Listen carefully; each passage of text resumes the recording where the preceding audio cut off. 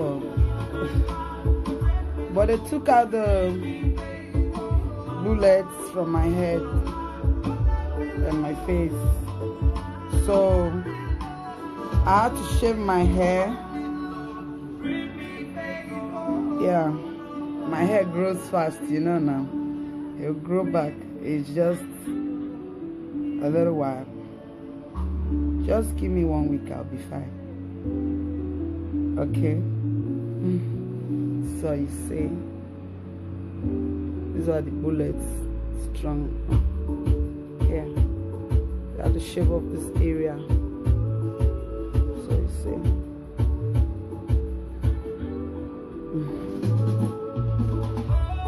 Don't worry, I'll be back. They are not stopping us, okay? We are unstoppable. God is too much. They sprayed bullet on my car for 30 minutes. 30 good minutes. We were calling for help. Nobody helped us. Nobody came. They were hired assassins. They wanted to just carry me and go, and then we refused to open the door. So they decided to spray bullet on the car. They sprayed bullets, proper bullets on the car. Thank God it was the G-Wagon safe. If it was all this Toyota car and all this thing, like, I don't think it's what we'll be saying. But I know God is always sending angels to guide me. I've built altars for God. Altars. When I mean altars, I've built altars.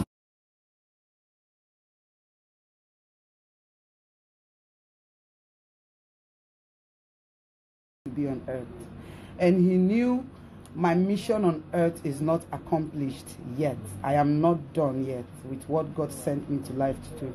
So they can't do anything. The only time anyone can kill me is when they kill God. You have to kill God first before you can kill me. I tell people about God, like, people are so surprised. My hospital is filled up. Everywhere is filled up.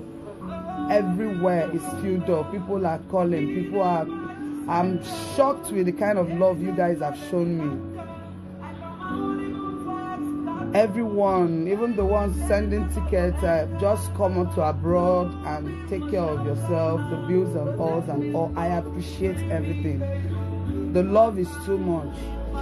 Just keep helping me to thank God. Keep thanking God for my life. Because it is God alone that did all of this. You know? It's God alone that did this. No man can take this glory. It is only God. It is only God. You go to pain them. You go to pain them, they go. We are coming very strong. We are coming very strong. Okay? I love you guys so much. I'll keep updating you on things.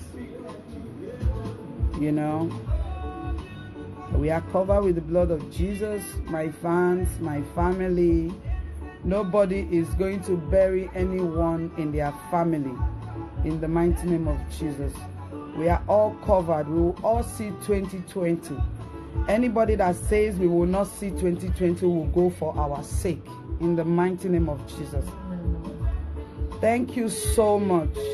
Thank you for the love. You can call on the phone. I'll just talk to few people because I need to go and take medications now. I'll just take few people's calls. No, it didn't affect my eyes. A lot of people asked me. The bullet was here and here. It didn't enter my eyes. So you see how miraculous God is. You see? Now, different story for the talk now. God saved us. These guys were shooting.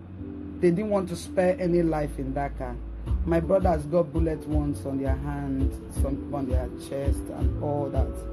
They were fighting in the car. My cameraman, my PA, my two brothers. One was driving, one was at the back. in the front, so they shot them on their hand too. So they were not armed robbers, they were high assassins. And while they were shooting for 30 minutes, no police came there.